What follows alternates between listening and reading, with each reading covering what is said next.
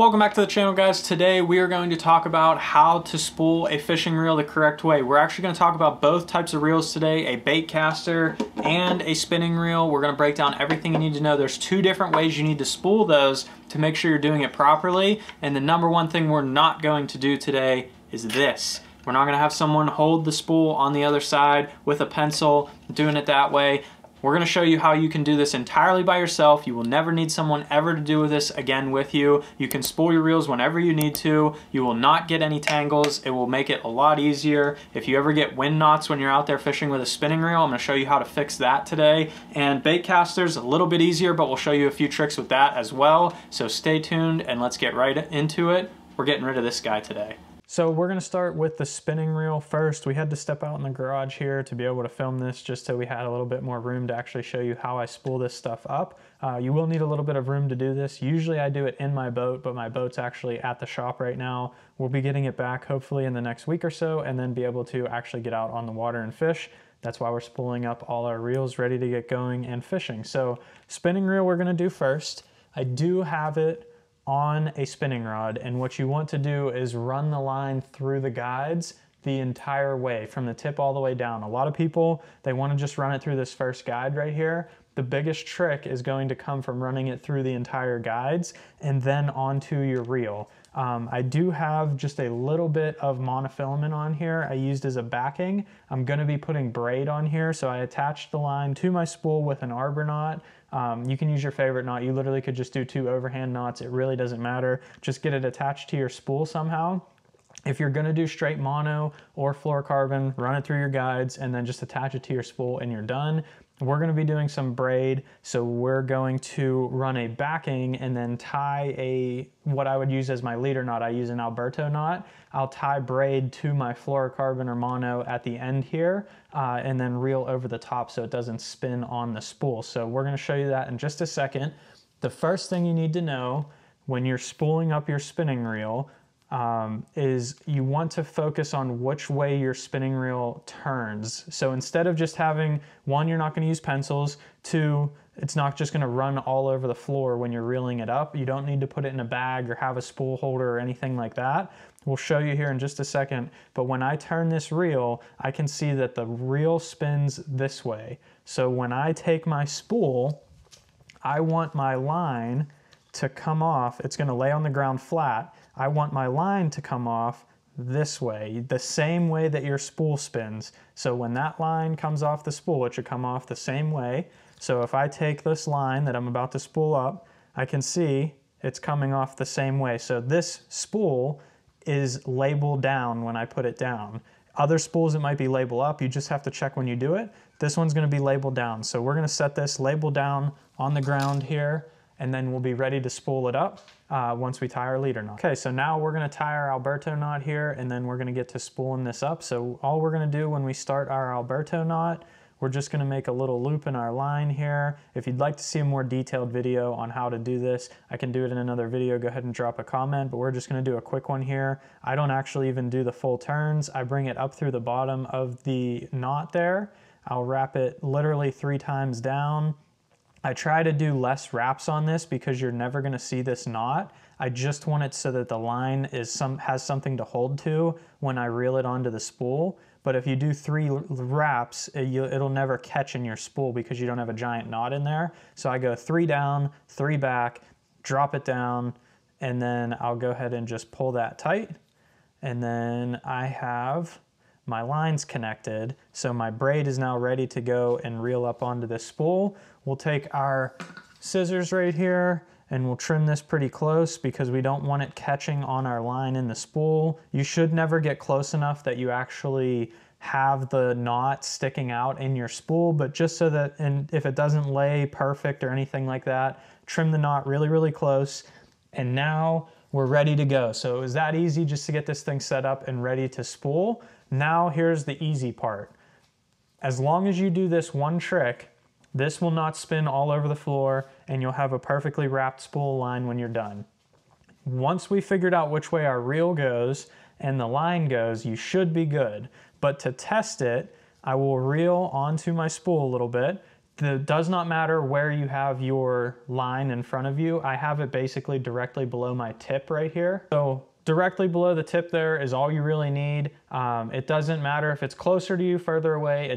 Overall, it doesn't matter. I try to keep it below the tip though, because once you start reeling this on, I'll pinch the line with my fingers right here, and I will start slowly winding it on and giving it a little bit of tension. So I'll start winding it onto my reel, and it'll come off the spool pretty easily because it'll just be unraveling on its way up. So I'll wind it on, give it 10 or 20 wraps like this, and then to check it, you can gently set your line down and give it slack. So if I look at my tip when I set the line down like this, if that does not, when you give it slack, if it does not wrap around your tip like we have right here, you can see that this is just coming right out of the tip of my rod with slack, and it doesn't wrap around, it's just hanging there.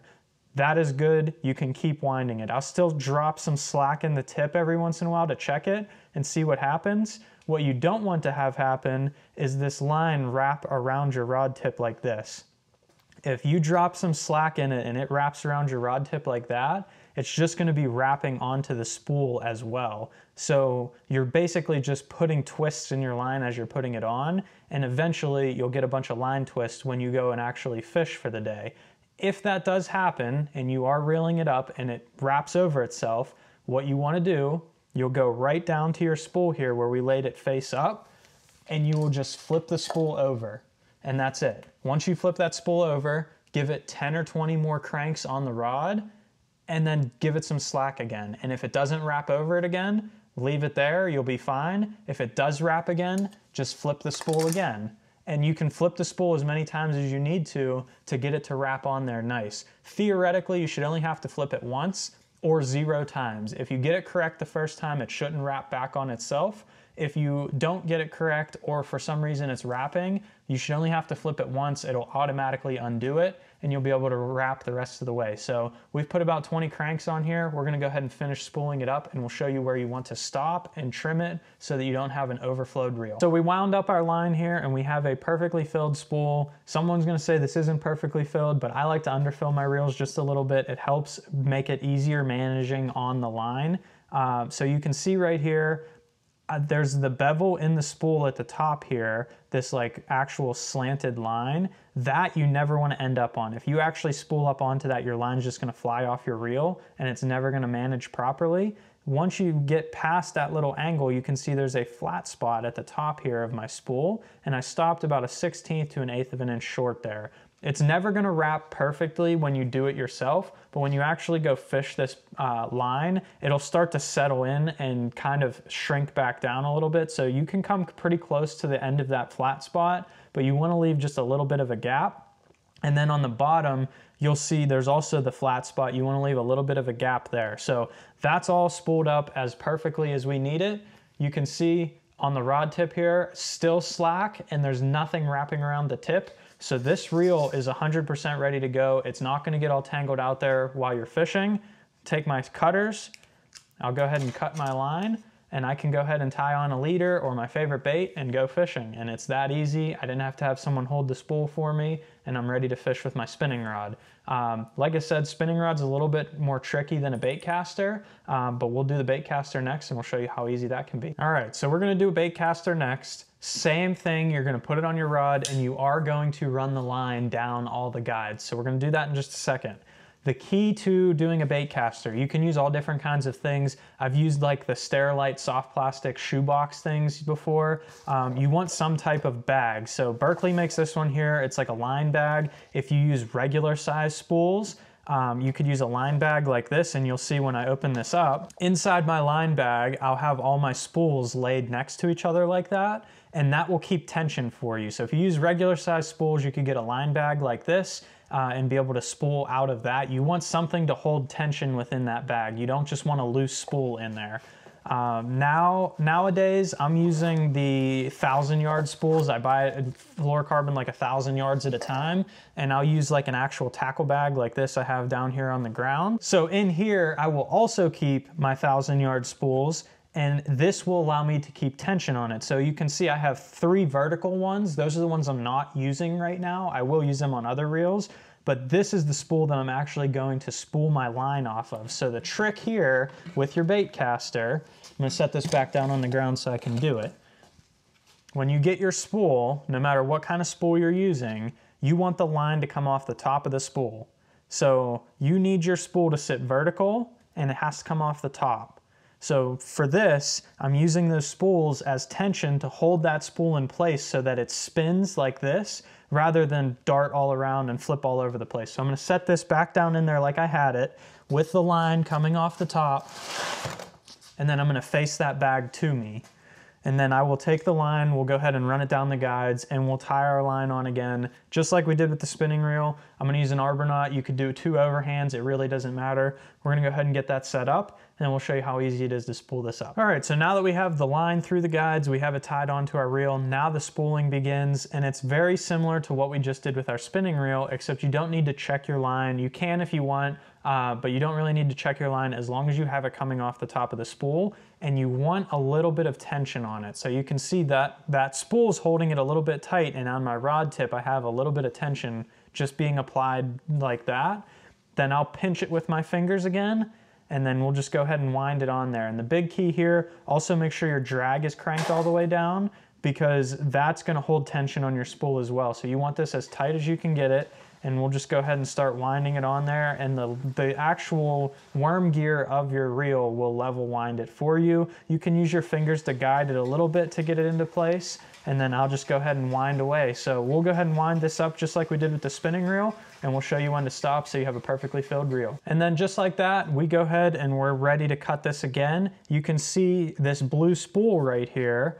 Again, it's gonna have a little bevel, and then it's gonna have a flat spot, and underfill is always better than overfill. So we're gonna underfill it just a little bit below that bevel so that you can actually control your line, manage it on the reel, and it'll be good to go. So all we'll do is, again, I can pull out just a little bit of slack here, and I'll take my cutters and I can just go ahead and snip this off, and I'm ready to tie my favorite bait on and go fishing. So we got quite a few more reels to spool up. We have the new reels in, the rods are gonna be coming this week, and the boat should be coming this week as well, and we'll be ready to fish in the very near future. So I hope you guys enjoyed today's video. If you did, check this one out right here. It will talk about what line you should be putting on your reels and how to choose the correct one. Make sure you hit that subscribe button down below so you don't miss any more of my fishing videos coming up. Thanks for watching.